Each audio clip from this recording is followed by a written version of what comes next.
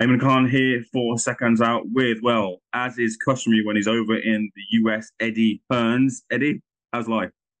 Eddie Hearns is doing really well. He's left Eddie Hearn back home in Essex, and he's absolutely buzzing to be in Las Vegas. Big card this Saturday on DAZN. I think we're going to get a great night. Really good night of boxing. And back for Manchester next week, Jordan Gill against Alpha Barrett, and then Haney Garcia, and then next gen in Liverpool. So a lot of travelling around, but excited and at the beautiful Fontainebleau resort, which is a stunner. And looking forward to tomorrow.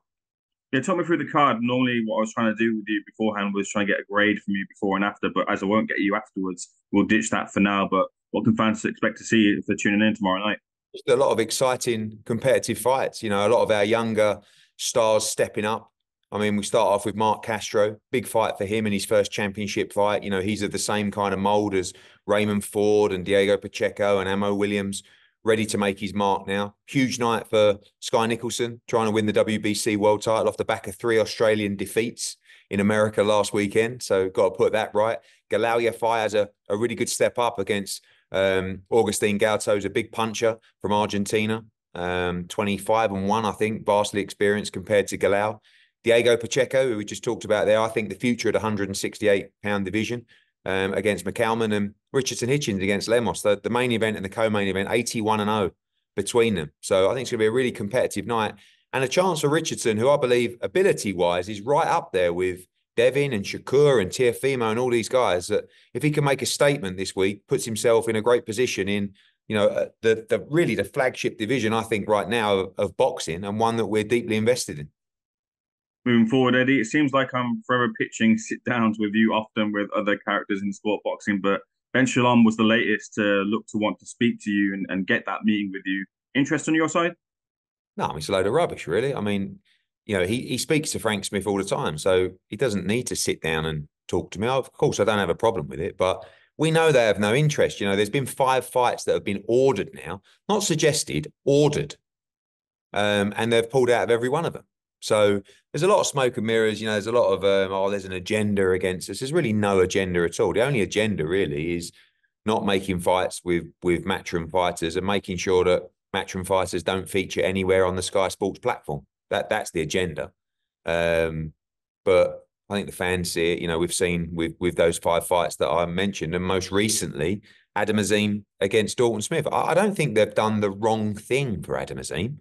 I just don't know why they've taken 7 weeks to do it and sort of made a botch job of his reputation in the meantime. Like, I think Ben's comments yesterday, why would I cash out Adam Azim? Well, what you mean by that is, why would I put him in a fight for money that he can't win?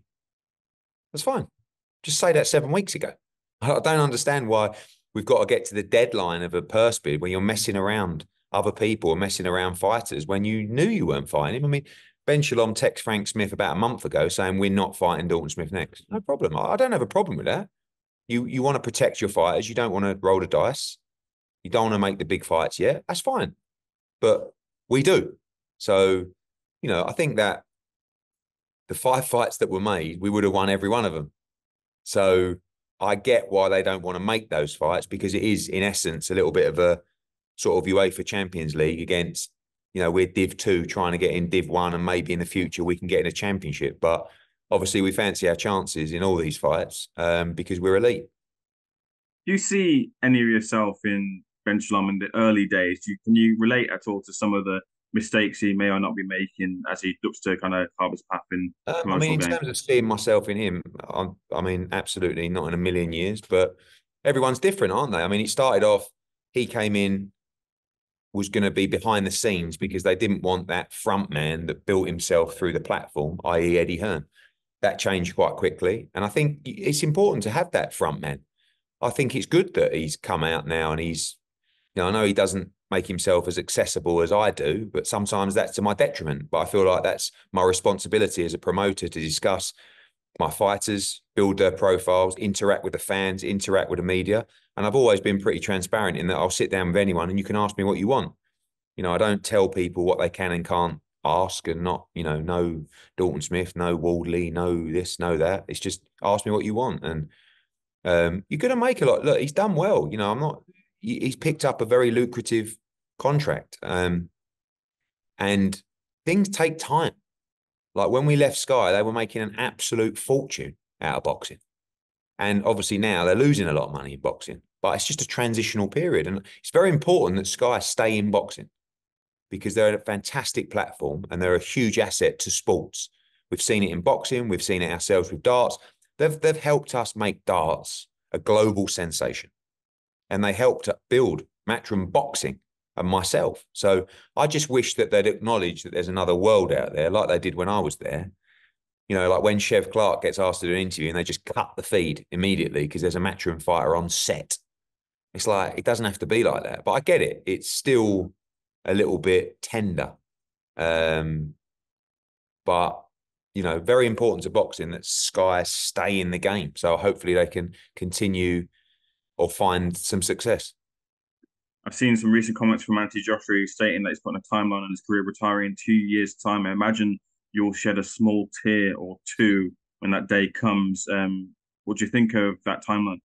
Yeah, I think sometimes when you get to this stage in your career, you get pressed for a timeline. It's very difficult to give one, and it's never definitive. It's all built around where you are on that given moment. Right now, he's in the best position I think he's ever been in his career in terms of his physical mind, his ability, his mental state. So it's really exciting, and I think his best times are ahead of him. But if you think about a 2 year period, I mean, he's just boxed 4 times in 11 months. So 2 years is probably 6 fights. That's about right. I mean, you know, what else is there to do? And if I said to AJ, who do you want to fight before you retire? I think he'd say Fury, Usyk, Wilder, Zhang, Parker, Hergovich, maybe a Dubois if he got a couple. So that's about right. What else is there to do? You know, but the aim is to regain the heavyweight world championship and ultimately become the undisputed champion of the world, which I really believe he will do. Which one of those is next in September, if that's the target date? Absolutely no one. I mean, I've seen various reports. I mean, I do think his next fight will be for a world title or be for the undisputed championship, but he wants to fight in July. But, you know, I've seen reports of September. There's absolutely nothing confirmed yet in terms of the next steps for Anthony Joshua. May the 18th is a big focus. You know, we're going to be watching hard, and I'll be there to watch another, you know, historic night in Riyadh. And we'll see what happens after that. But as I said, I do believe his next fight will be for the World Heavyweight Championship, or ideally, but we understand they have 2 fights, the Undisputed Championship. A lot of people kind of in the industry feel like when Joshua kind of moves out of the picture, you'll sort of sail off in the sunset and have your happily ever after as well. Any truth in that? No, I did always say to AJ that I would leave the game with him. Mm. And I think that's very unlikely, unfortunately for me. I'm totally addicted to the sport, to the business. I'd hate to let anyone win by leaving, and I have to be careful because as good as Frank Smith is over there, he's still got a couple of years to develop, but he might want to get out as well. I mean, it's the worst business in the world, but it is also the most fun you could ever have. Like when you get those nights, when you create those events, when you see the look on a fighter's face, which is a look of a dream they've always wished of achieving and financially changing their life forever. There's nothing like it. So, yeah, unfortunately, I won't be retiring with Anthony Joshua. Unless he goes on till he's 40 or so, then you never know. I spoke to Usyk yesterday. I don't know if you managed to catch any clips of it. I posed a question to him where Joshua was asked by the BBC, or he spoke to the BBC, and he said, "Look, I passed on to Klitschko to apologise to Usyk after I took the mic and I was defeated by Usyk, and that's been passed off. Usyk accepted that apology. Do you think that was something that AJ maybe needed to apologise for?" No, not really. You know, I think when you're under the microscope like that and your dreams come crumbling down and you've been punched in the head for 12 rounds by a pound for pound great, you're never going to be compos mentis, are you, to exactly get it right in terms of what you do. It was very out of character of Anthony Joshua, but it was just an expression of the pressure that was on his shoulders. And I feel like he needed to relieve that pressure. So what happened that night and actually what happened at the press conference after, I think was important for his personal development to share those feelings and to show people that everyone's human. And just because he might look like a superhero in a pair of trunks, you know, he still has mental health, you know, like everybody else. And I think that was a low time for him in his career.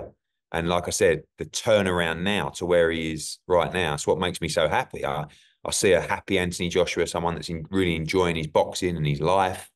And that's all you ever want. So he's the kind of guy that if he knows an apology should be made, he will make it. But he's not the kind of guy to issue a statement to the world. He will do it personally, and he will make sure that, it's been received.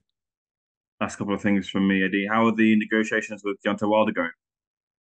None really. I mean, I've seen all these rumors. For me, we have two heavyweights to pick for April the 15th press conference for the June 1st show.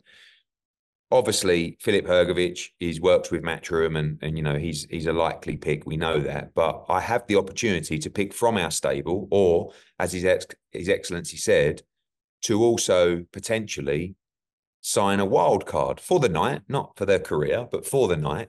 And it needs to be, in my opinion, the best heavyweight I can find.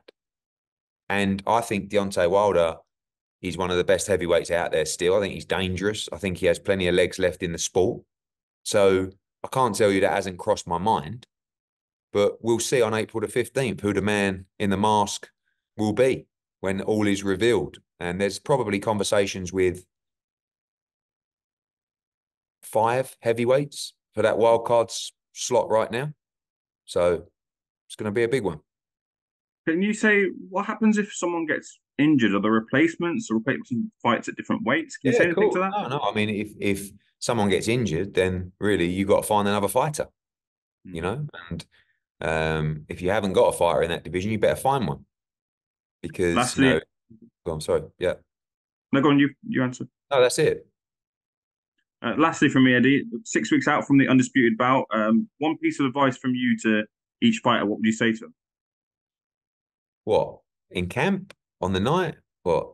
However you want to answer it. Just go and achieve your dreams. It's the ultimate prize in boxing. The undisputed championship, the flagship division in the sport in terms of profile. I can't wait. I've worked with Usyk for a long time. Not anymore. But I think he's a great guy, and I think Alex Krasik's a great guy. Egis Klimas. I'm quite fond of Tyson Fury, despite our disputes over the years, and he's British, so I'm 100% Team Fury for this one. But I wish them all the best, and I'm sure they'll be in the ring on May the 18th, giving Riyadh, Saudi Arabia, and the world a historic night for the sport. Eddie, pleasure speaking to you. Thanks for speaking to SecondsOut. Catch up soon. Cheers, guys.